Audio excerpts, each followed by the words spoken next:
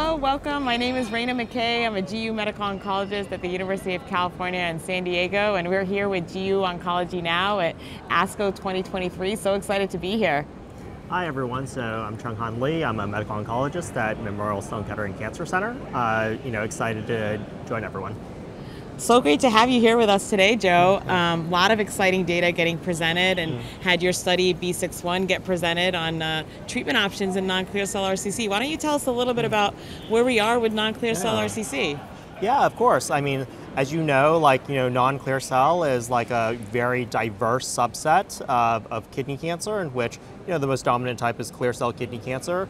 Historically speaking, in the past, we've always had relatively poor responses to the various therapies. So we really designed a phase 2 multi-center international clinical trial looking at the effectiveness of a TKI combination in this setting, namely for this trial, the combination of lenvatinib plus pembrolizumab.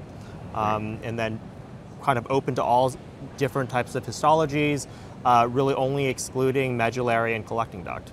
Wonderful. And how does this trial fit into the existing landscape? Like, what else is out there right now for non-clear cell RCC? Yeah, so as you know from the NCCN guidelines, the preferred regimen is clinical trial, and then following that is, sunitinib and then cabozantinib based off the PET-MET trial.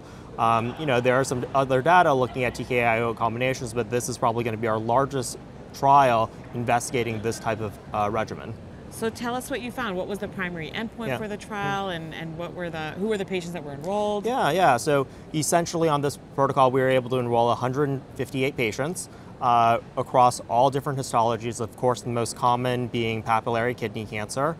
When we looked at kind of an all-comer sort of standpoint, we saw an objective response rate of almost 50%, and then for a progression-free survival of almost 18 months.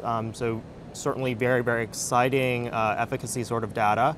We even broke it down by histologies. In the past, we always felt that chromophobe would not be responsive to any of the immune checkpoint inhibitors. We actually saw a good chunk of 23% having an objective response in that setting. That's great. That's awesome. Tell me a little bit more about that. I think kind of building on your prior work with Nivo Cabo, designing the study with, the cohort of just papillary unclassified translocation, and then kind of the chromophobes as a separate subset. So it sounds like by looking at a larger patient population, we were able to see a little bit of an effect there. Definitely. So previously, we had run a single center investigator-initiated trial of cabozantinib plus nivolumab, so that's also within the NCCN guidelines.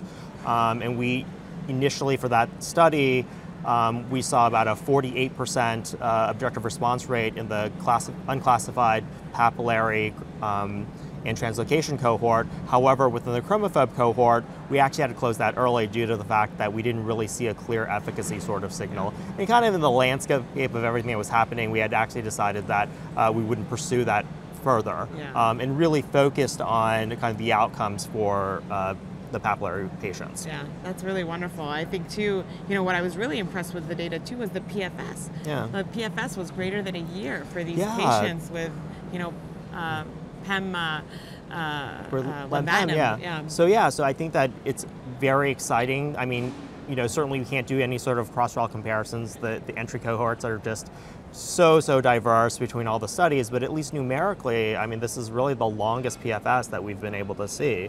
And it's really amazing that we're suddenly seeing like an 18-month median PFS for non-clear cell. Where do you think are you guys all planning additional sort of biomarker work to kind of try to tease out sort of what's driving these responses? Definitely. I think that we're very excited about these results. I think that we have a unique opportunity here to really delve deep into kind of the biomarker analyses. I mean, this is an unprecedented number of patients that we can get on. I mean, even for chromophobe, historically we've had only a handful. We've had more than 20 that could potentially let us understand biology. I think that this is a unique sort of starting point, and with that correlative biomarker analysis, hopefully we can start stratifying patients a little bit more, thinking about more tailored approaches, for the non-clear cell, set of patients. Well, thank you so much for all the work that you're doing. Like patients with non-clear cell RCC are truly an unmet need. We need better trials. We need better drugs for them. So thank you for the work. I think it really adds to the literature of how we better treat patients with non-clear cell RCC. So thank you. Thank you for having me.